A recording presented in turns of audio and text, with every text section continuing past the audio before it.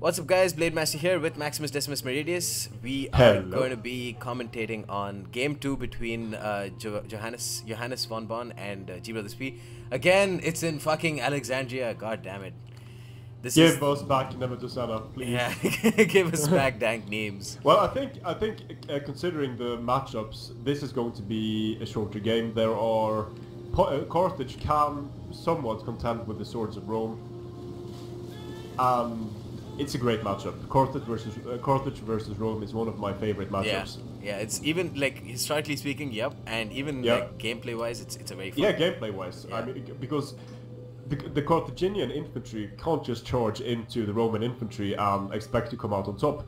Carthage has to play better than Rome, and significantly so. Yeah, true. So yeah, like we just said, Rome versus Carthage. Johannes has the well, the roles are reversed now. Johannes had faction and map choice first. Decided to pick Alexandria with Rome, which is a very smart choice, and I guess he just wants to seal the deal, finish off the tournament or this round early by picking a very strong faction. And unfortunately, the Gbrothers did not go for Rome's nemesis, which would have guaranteed him a victory, which is Pontus. Instead, he decided to go with Carthage. So, with Rome, what would you have... well, no, if you were in Gbrothers' position, what would you have banned? If I'm going to ban for Carthage... Oh, no, if you were going to ban Rome, like 2 units from Rome's roster. On this, I mean, I don't think I would have even touched the swords, because... Too many. This might happen very quickly here. Okay, the Syrians and Balearics, because I want my elephant to shine. True. Okay, and if you were Rome? If I'm Rome, I'm going to be banning both elephants, I think. Very smart. He did ban both elephants, and Gbrothers decided to unban one of the elephants, and he did not ban anything from Rome. And here we have it already. Late Carthaginian hoplites into Evocati cohort. Still not in... He just wants to tie down the Roman units here and send in his elephants, I think. But look at the massive blobbing here. Sending in Carthaginian cav, sending in, I mean, mercenary Samnites, and Libyan infantry against Vigiles, of all things. And the elephant is way too far away. And the late Carthaginian are not in hoplite phalanx. Libyan infantry being brought, and a mix of Libyan and Samnites. Very poor engagement for Carthage beginning here. The mercenary Samnites getting charged by Evocati cohort while they had attack orders on and the Samnites are in they are in formation attack, so again it's going to be a weird little engagement for them. Libyan infantry just smashing into Vigiles, and this is of course what the Vigiles are there for. Yeah. Blunt the charge, then the Evocati come in to seal the deal basically. But mercenary Iberian swordsmen firing into the right units, they're firing into the Evocati on the flank, they're going to do some damage there. Look at the weird... Oh my god, the weird engagement here. This one, like... Oh, that's the Vigiles in square formation. Okay. But look at the general's bodyguard of Carthage chasing balls the out. He's getting trapped by the Roman general. Gbrothers just pulled down his pants, whipped his balls out, and he's like, "Fuck this! I'm going to charge every single unit." And this could have worked had the elephants come in here. Yeah, he just needed time. He needed to time it better. Yeah, because it's very easy to just say what this battle is going to end up in, because if the timing is wrong with your elephant rush, it's just incredibly tough to pull. Carthaginian cavalry dying, Carthage losing here. Carthage is losing every single engagement here. They're killing some Vigiles, but who cares about Vigiles? Exactly. And now the elephants are running amok. Honestly, JVB is doing him a favor by making the elephants run amok. He should just be using heavy shot on them. Yeah, I agree. Just kill the elephants at this point. Exactly. Flaming, but the Carthaginian cavalry is breaking, but the elephants, they would have been dead by heavy shots by now. And finally the Carthaginian have hit the auxiliary Syrian archers in the rear. Samnites, to their credit though, Samnites will hold out for a long time, so he still has time to pull it off with his elephants if he wants to get back in the fight. If he regains control and is able to roll up the line like this, sure. But one precursor volley and those elephants are gone once again. True. He has late Carthaginian hoplites. He should be at the very least either charging into these auxiliary cavalry or something. Yeah. Pushing through, not go for the auxiliary cavalry here. But yeah, it looks like he's going to do the right thing and just try to blob up as many Roman units as possible. It's a bit late, but it looks like the Carthaginian center will be able to hold for some time at least. The mercenary Iberians will do a decent job as long as they don't get charged. He needs to push the Iberians through some of these gaps and try and chase off the auxiliary Syrians, because I would sacrifice everything for my elephant to get a proper charge onto the rear. There's just now no the elephants are free, so rolling up the line could happen. But this Evocati cohort is free. It's going to be able to throw precursors if the elephants... And this legionaries is wavering at 100. Oh, that's because of the fear. Definitely because of the fear. Fear and attacked in the rear for some reason. And so Sam Knight's attacked in the rear. Epic elephant charge up center here. If the late Carthaginian hoplites are able to get into auxiliary Syrians, this could end very badly for Rome. Yeah. And sending in this Evocati against the Iberian swords, huge mistake. Precursors needed against this African war elephant. No, but don't put your... Don't make them run amok. That's just only going to... the shit out of them. Yeah, they're they're only going to run into your own infantry. There we are. Still breaking some of Evocati, but look at all the Roman units free here. I mean, this is... If this isn't over, then I'd be very surprised. Yeah, this game is over. So 97, 83, 151, way too many legionaries and Evocatis. Yeah. Like, even if they didn't throw their pila, like they could probably just tank out this elephant. Absolutely. Yeah. Especially on a forest map. Yeah.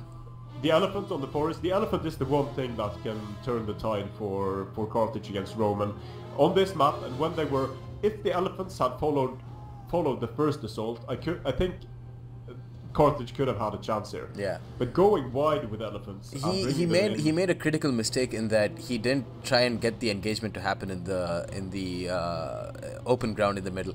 Yeah. He just decided to rush way too quickly, and yeah, I mean he rushed so quickly that he didn't even wait for his elephants to get into a proper position.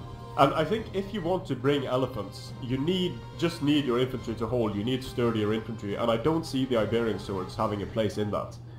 Yeah. That is one case where mercenary Gallics could be a better choice, or even just Libyan Samnites. Samnites are very good at holding out.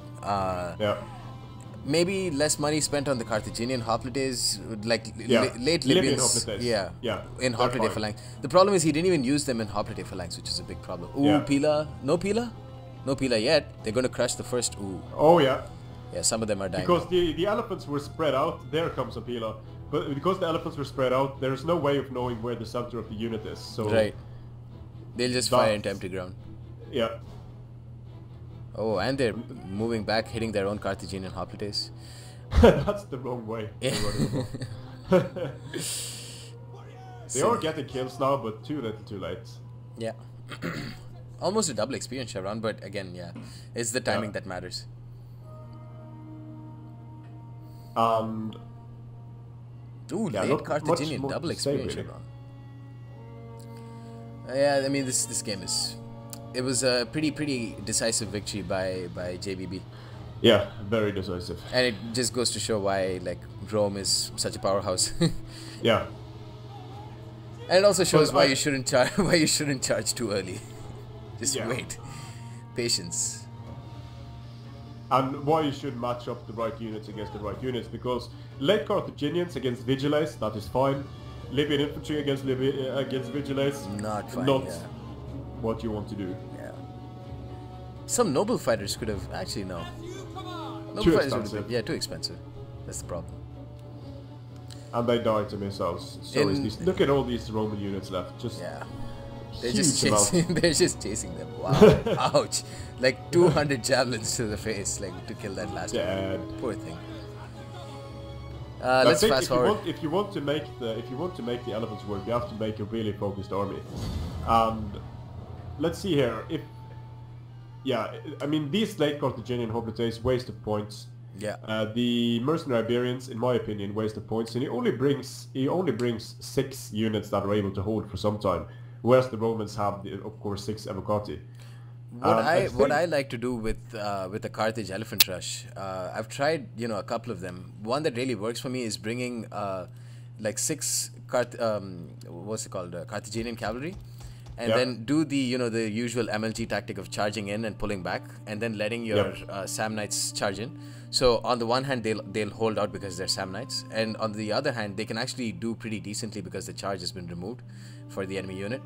And then Yep. you have so many cavalry units that can just hold up. They can do that crucial role of just charging in and holding out enemy infantry so that they stop their pila, and then your elephant will be free to charge in. Something I would have liked to see from Carthage, if Carthage was going to rely on the elephant crush, bring the African War Elephant general, make him a warrior, war cry intimidate. Yeah.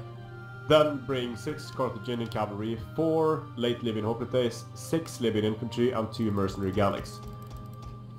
Let me see. Six Carthaginian hoplites. 4 late Libyan hoplites, Okay. 6 Libyan infantry, 2 mercenary Gallics, and then 6 Carthaginian cavalry. The late Libyan hoplites, spaghetti up front, tie down everything. Libyan infantry come in as the second line, mercenary Gallics support cavalry on the flanks against the Carthaginian cavalry, and then the elephants just go where the blob is biggest. Yeah, it's the one army where you need a lot of maneuverability, which you get with cav. Yeah, because the Roman army didn't have a lot of cavalry. It had the Avocati. The Avocati just need to be held down by Libyan infantry and shield wall until the elephants and/or cavalry can do their thing. Yep. And having 6 Carthaginian cavalry, it allows you to tie down. You've seen Armenian King do this very well. Tie down everything and then send in the elephants. Well, what have we seen Armenian King not do well? That's a better question. That's true. He's been very consistent. He even beat Panda Warrior. I'm not surprised. I'm not controversial, very controversial. Any game involving Panda Warrior is bound to be controversial. There's going to be some controversy, yeah, absolutely. And that. I mean, when you have these high tier players that play with quite a bit of ego, they put a lot of effort into winning. Sure, they're going to complain on pull-throughs and stuff like that, even though some pull-throughs are down to game mechanics and not exploits, at least in my opinion. But it can be hard in the heat of battle to tell the difference between the two. Yeah, I just can't take like Total War Rome 2 and Attila as proper competitive games. They're just widely unbalanced, so it's just, there's no point. Yeah, it's like, I mean, if you never have a game of Dota ending because someone claims someone did something illegal, or StarCraft ending because someone did an exploit. Everything you can do on the battlefield is legal because there are no real exploits. But I mean, of course, Total War games are much more complex. It's just a minefield of exploits. From Tagmata spam to pull through to there was infantry pull through as well at one point, which is like a big deal. Like sometime during the blue tournament, there was infantry pull through. Yeah, it can be, the infantry pull through can be real. Yeah. A lot of it comes down to a lack of good collision models. Exactly. Mass being, mass not really being implemented properly. Alright, so that's the end of the first matchup of round 2. Hope you guys enjoyed it, and stay tuned for more. Thank you, Maximus, for co-commentating, and likewise. Peace.